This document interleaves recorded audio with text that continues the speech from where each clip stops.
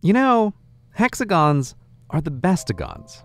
Why? Because bees. Bees are the best and build only the bestagon, the hexagon.